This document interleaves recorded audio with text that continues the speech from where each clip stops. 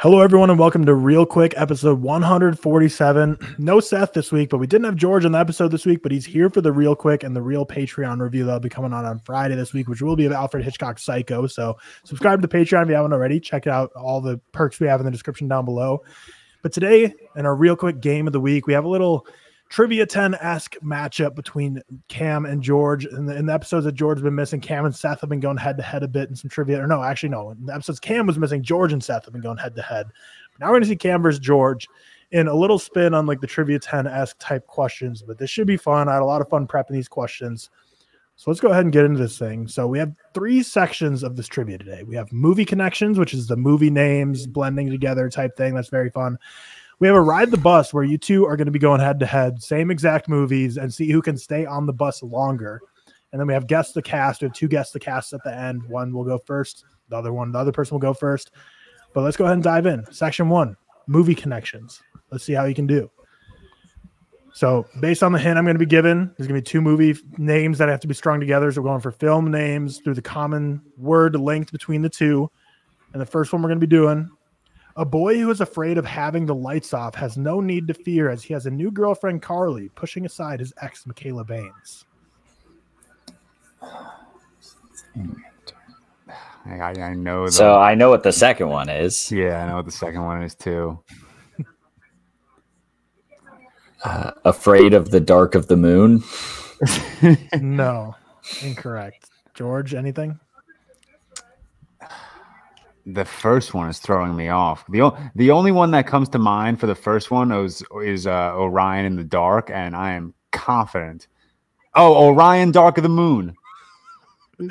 Yes, it is so Orion in the Dark of the Moon. I was like, what is he about to say for why he's so confident that it's not going to be Orion in the Dark of the Moon? Stupid shit, man. Orion in the Dark of the Moon is correct. 10 points to George. We have 5 total movie connections in section 1. The next one we got: Sentinel Prime is resurrected through 3 defining chapters of a man's life.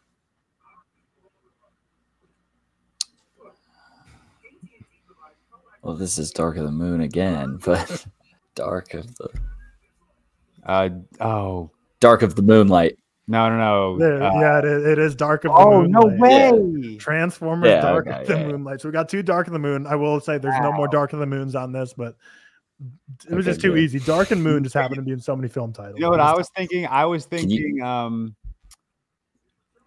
was thinking Revenge of the Fallen and then Revenge of the Sith somehow were connected. Yeah, that's what I was thinking. Sentinel Prime came back in Dark of the Moon. Cam, were you gonna say something? Silly goose. No, can you guys hear me? Every word you guys say is absolutely nonsense coming in my mic. I'm on hotel Wi-Fi, as I said, but it's fine. If you guys can hear me, that's fine. You sound like perfect. You haven't even come close cutting out once. Alrighty, so. Keep it rolling. But at least I can understand you guys enough. Yeah, and I was going to say, at least I have a PowerPoint. So for people who are listening, you could watch for the video aid on the YouTube, of course, but it helps Cam out as well. So going on to number 3. 3 heroes from different eras finally collide to stop burglars from robbing their home during Christmas. Well, we know the second one. No Way Home Alone. There we go, George. Spider-Man No Way Home Alone. 10 points to George. Back and forth really we go. 20-10. George with the lead. We have 2 movie connections left. Next up we have: will they or won't they in this spicy rom-com that culminates in a brutal rescue mission for a missing teenage girl? I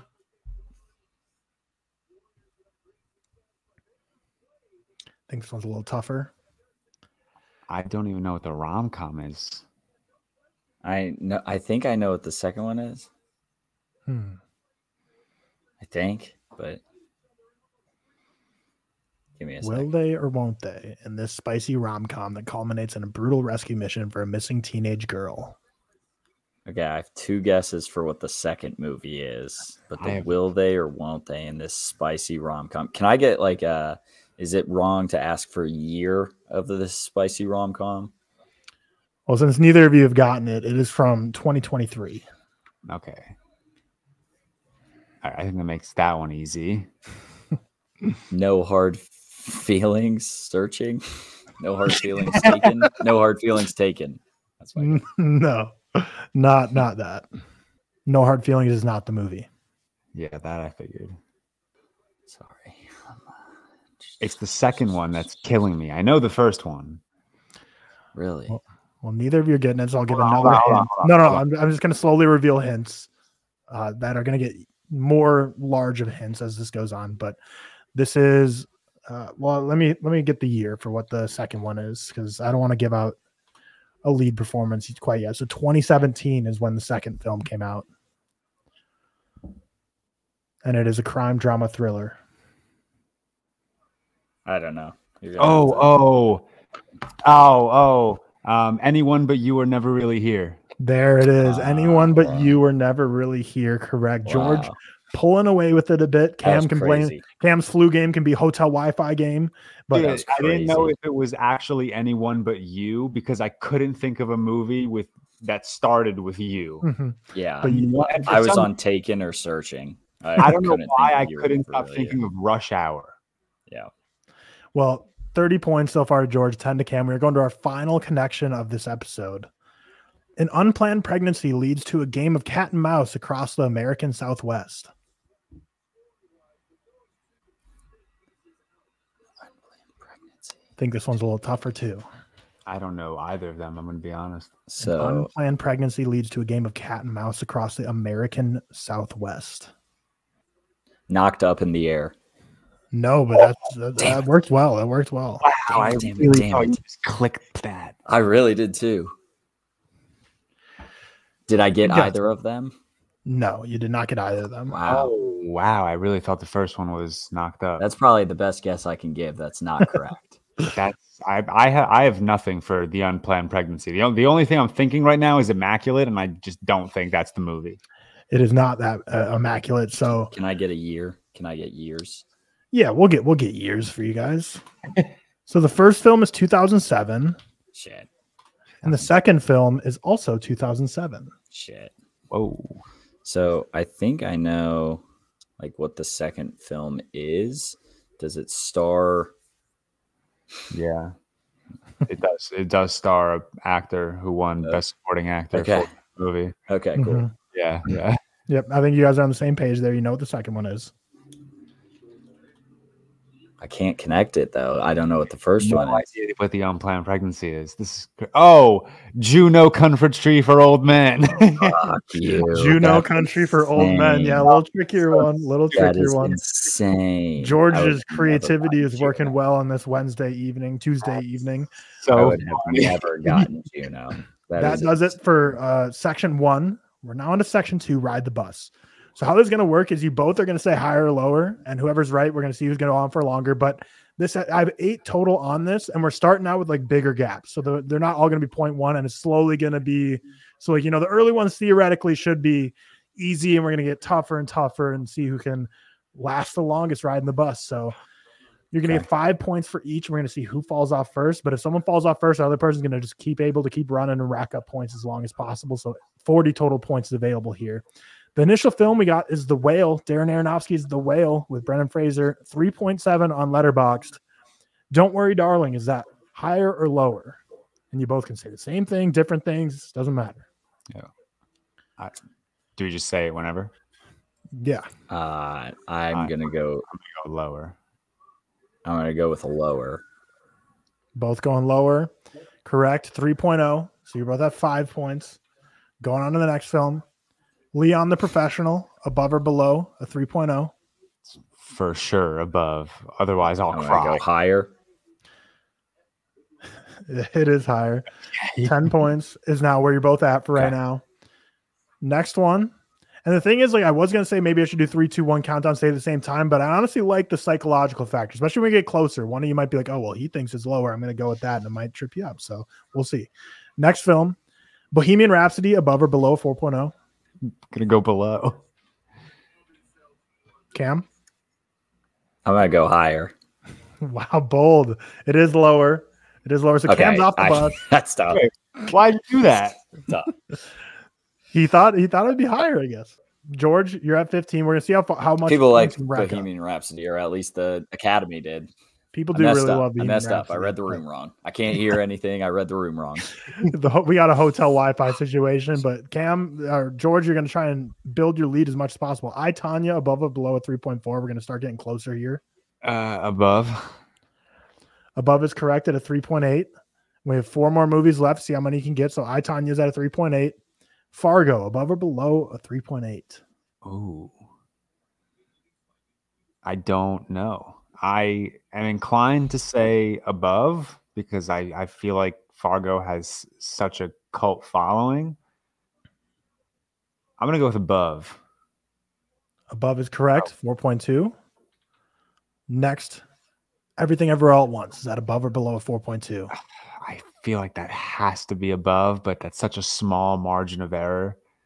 I'm going to go above. I feel like it sneakily has like a 4.4. 4.3 above is right. Still on the bus. It's a Wonderful Life, above or below 4.3. That's got to be above. That's like the most universally loved movie. Are you going above? Yeah, I'm going above. It is above. Final one to see if you can ride this extra long bus ride all the way to the end. 2001: A Space Odyssey, above or below 4.4. You're an ass for putting that one. Damn. I'm going to go above as well. I'm going to go above. It's below with 35 points. That means the points right now is 75 George, 20 Cam. We have 2 Guess the Cast left. Cam is going to have to pull something out of his hat, do some magic for this comeback. This is Giants Patriots territory we're entering. So we're entering section 3, Guess the Cast. So there's going to be 2 of these, like I said. George, since you are in the lead, I'm going to give you the option. Do you want to, because we're going to do alternating, do you want to go first on this one or the next one? You don't get to see the cast is, just gut feeling. Do you want to go first on this one or next one? I'll go first on the next one. Okay, I like it. Playing like college football overtime. You want to see what the other opponent can do first. So Cam, it's your guess. So George, don't say anything for this. This is only Cam right now. Samuel L. Jackson, the most devious man on these Guess the Cast. He's in everything. He's leads in everything. He's supporting in everything. He's just everywhere. That's such a crazy first actor to pick. So yeah, I know you've been watching a ton of Tarantino recently. Been watching a lot. So I'm leaning that way. I know you've done the Hateful Eight on Trivia 10 before. I don't think it'd be Django or anything like that, or Pulp Fiction or anything of that nature. It's not going to be Star Wars.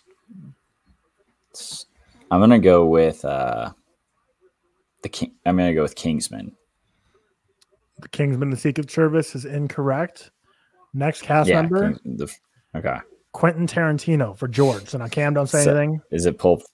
No. Oh, can't say anything. Wait, that was George's turn. George. Yeah, that's how we're doing it. We're alternating. So George for 30 points now. So alternating back and forth. Yeah, sorry to make that clear.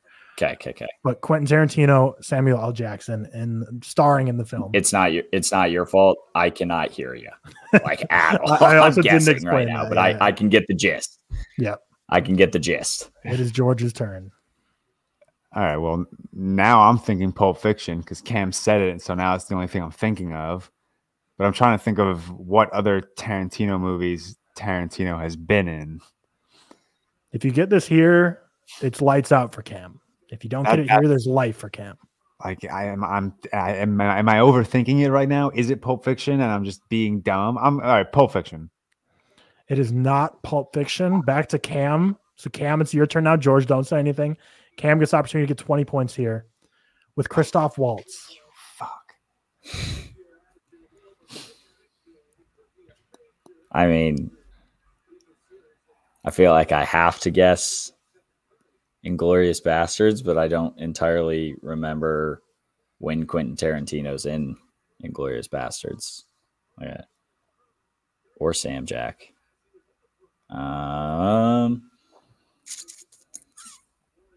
I would be stupid not to, right? Like, I really like, I can't, both of your screens are frozen, so I can't tell if I'm even recording right now either. You're good. So I'm just going to keep talking myself through this.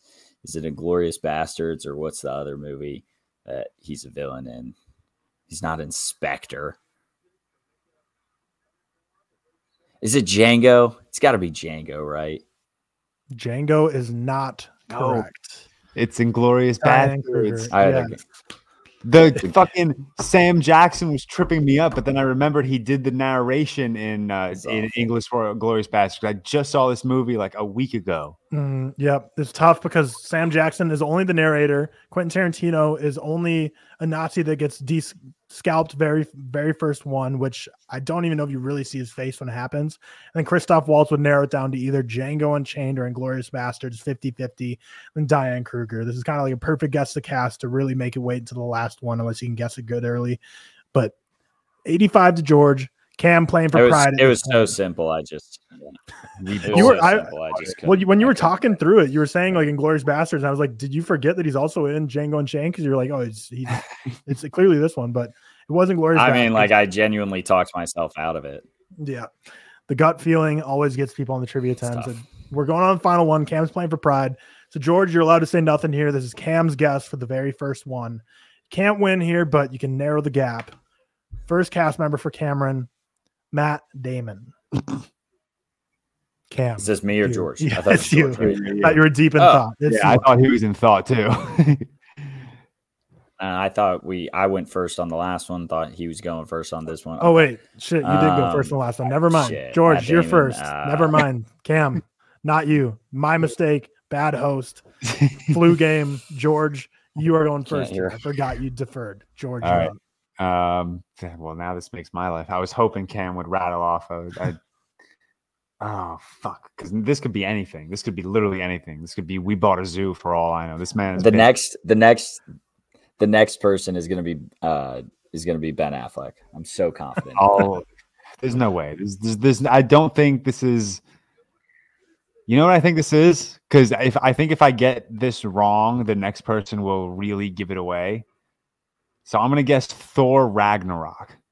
Thor Ragnarok is incorrect. Incorrect. Cameron, it is now your turn. Your turn, Cam. George, do not say anything. Melissa McCarthy and Matt Damon. It's Thor: Love and Thunder. Wow, I totally did not remember that she was in that movie, but Thor: Love and Thunder is right. I thought it was gonna be a tougher one because like I did not. What is she? She's like also the fake play person, or she's fake Hella. She's play Hella. She's Hella. Damn. Don't question my MC New. Yeah, I was gonna say I'm never questioning. That's all I've got. Knowledge again. That's all I've got. I was hoping or thinking this would be a stumper. You'd be like, when the hell were Matt Damon and Melissa McCarthy in a movie? Was it like Ocean's 13 or something? But no, it was. I don't have anything, but I've got MC New knowledge. That's it. Well, George still wins 85 to 50, but Cam narrowed the gap a bit there, made it more respectable. Didn't let George get in the triple digits. I thought George was going to clip it when he said Thor, but nope. Thor: Love and Thunder is what we're going to go for. But George gets the win. Good work, George. Yeah. Cam and Seth have been battling, George has gone through the reps battling against Seth and trivias on the ReelTok episodes. But yeah, it's the trivia 10.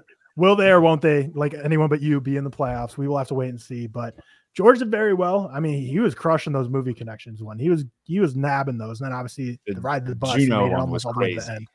Juno Country for Old Men. Yeah, Juno Country for Old Men was insane. Ride the Bus was a little silly for Cam going Bohemian Rhapsody as above like a 3.9 or whatever, but it's okay. It's okay. This doesn't count. This is just for fun, real quick. This isn't the Trivia 10 official. So now pack it up. Go with your gut next time. But with that, we will see you tomorrow if you're a patron on our Psycho review, Alfred Hitchcock's Psycho. And if you're not a patron, then, well, we will see you on Monday with the next episode of Real Talk. Peace.